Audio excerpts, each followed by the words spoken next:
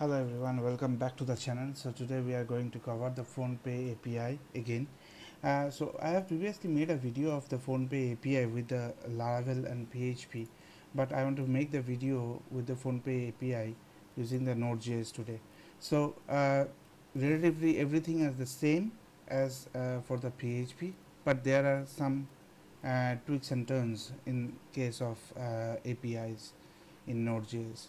So that we will go through.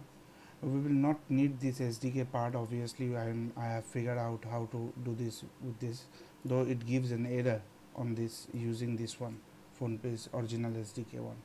Okay, so the rules are the same here also.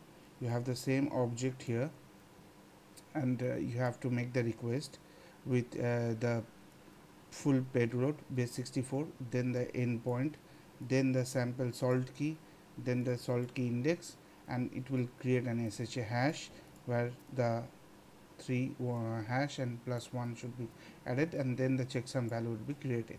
So this is the key formulation of creating, and if you can create it in any of the languages, then it will be easy for you to make the payments and all those things stuff. So first let's run our server and see what we have done.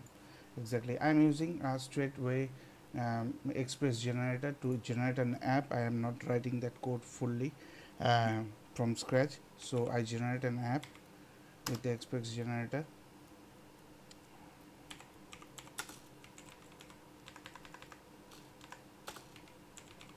I have configured npm start with the node 1, so it will start with the node 1 actually. So it's listening in port 3000 right now. Okay, so the same interface like this one, the same interface is the same. So I have used EJS for creating this interface. So let's first see what I have done exactly. This is very simple. If you click on the pay button, it will obviously redirect you. Select the net banking, SBI, pay 100, test, and login. Once I select the process is 2 3 1, and here is the response I get back. So it just goes as buttery smooth here. So there is not much changes, but there are quite a bit of changes when we go to the code.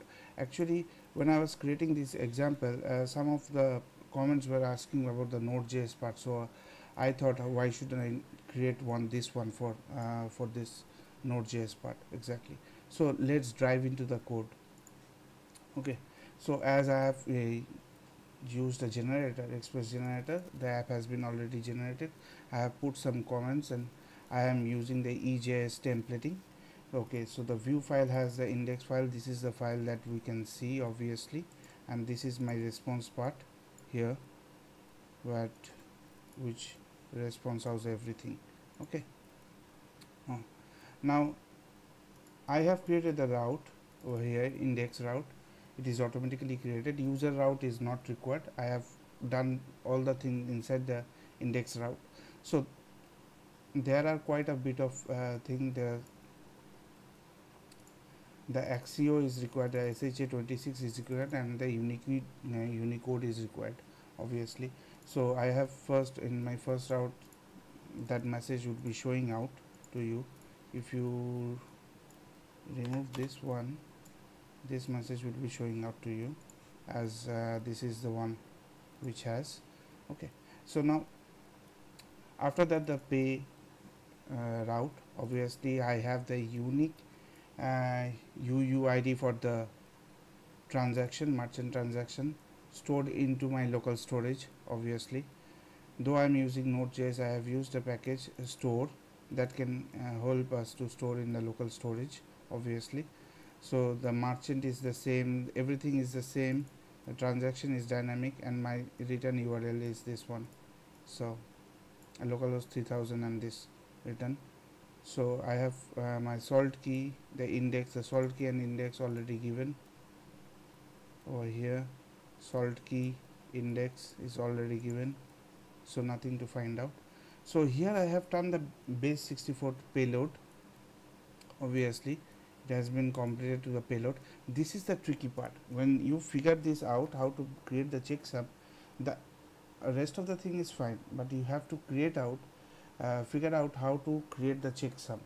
So that I have figured out with a combination and permutation of some of the packages. So this is the base 64 obviously, and once the base 64 is there, I append the uh, path obviously with the salt key, and then I use the SHA-256 string.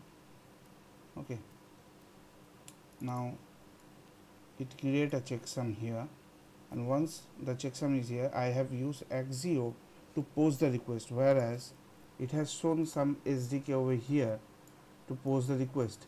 It should be working, but in my case it is not working. I have already installed it, but this package is absolutely not working to this extent here right now. So I have used Axio instead of that to create the to send the checksum and send the payload, and it works absolutely fantastically. So I get the response is same, it's getting to the redirect URL, it's going.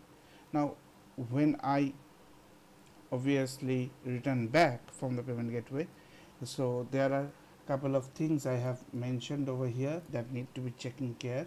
So the payment status, the merchant, the transaction, and the refund ID should not be blank obviously, and I have put in some comments over here. So you should be also matching this if condition. I have written an if condition for the practical, for the actually production level of work. So you have to store the transaction ID that is stored over here in your local storage. You have to match the transaction ID. You have to, in this it is not the local storage, in this it would be the DB obviously. The merchant ID should be the merchant ID we have obviously, and the amount that is returned by the payment gateway should match the amount that we are sending. So this should be matching, otherwise hackers can be trying to penetrate this one with different rules. So I have just written the transaction ID, and I have again created the salt. Now here I have used the status as the API suggested, the status API that is over here. Check the status, and this is the API. I have again used Axio for this one. I wanted to use this, but somehow this is some different method, but it's still getting me error on this thing. Okay, so I have again figured out and again used Axio to get my response. Obviously my response are coming in, and once I get the response, I'm showing it back to the page. So this is the entire section where you can use the PhonePe payment gateway to obviously pay the things and make the request.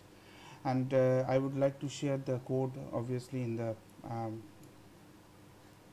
details of the video, and you can download them. Thank you so much. If you like my videos, do subscribe to my channel.